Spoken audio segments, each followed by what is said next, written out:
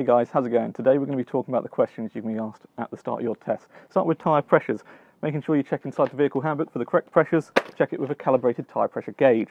Then on to tread depth, make sure with a tread depth gauge at a minimum of 1.6 millimetres.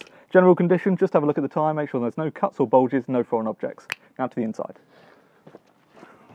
Okay, moving on to head restraint, making sure it's correctly adjusted in line with your eyes or top of the ear to the thickest part of the head restraint. Once you've done that, you can then check the ABS is working. Turn the ignition on, light will come up on the dash, make sure that light goes out. If it doesn't, you've got a problem with your ABS.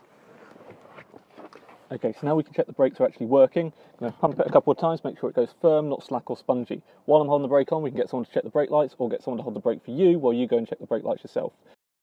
Now we've done our brake, we can then pop the bonnet, put our headlights and tail lights on, rear fog light, making sure we only use it when visibility drops below 100 metres as it says in our highway code. Main beam, checking for the blue light to make sure that we know the main beam is on from inside the vehicle. Hazard lights to check our indicators are working.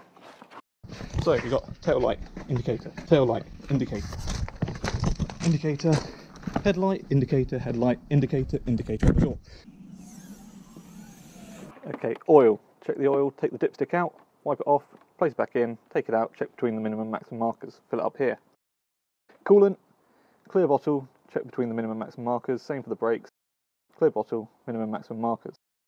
How do I know which is which? Symbols. Symbols are really easy to then recognise once you know what you're looking for. And that is all of our questions. Thank God. Oh, I need a cup of tea.